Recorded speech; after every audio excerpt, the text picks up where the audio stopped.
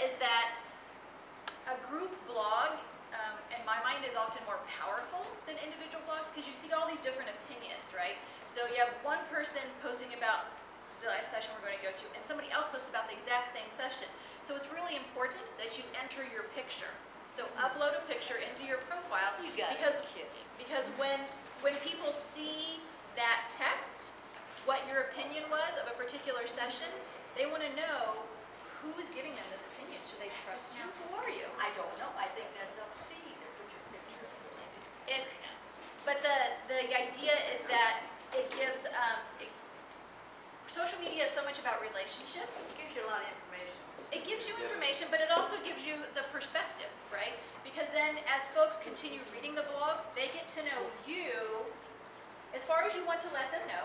You decide how much you want to let them know. But the idea is that they understand the perspective comes from you. They can look at your profile and go, oh, she works at such and such center. She's been there for this many years.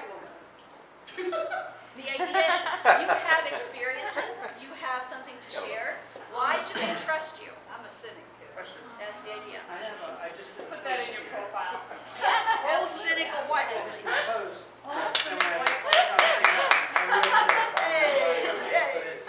You know Barb, right? Yes, ma'am. I was gonna say, you guys get along.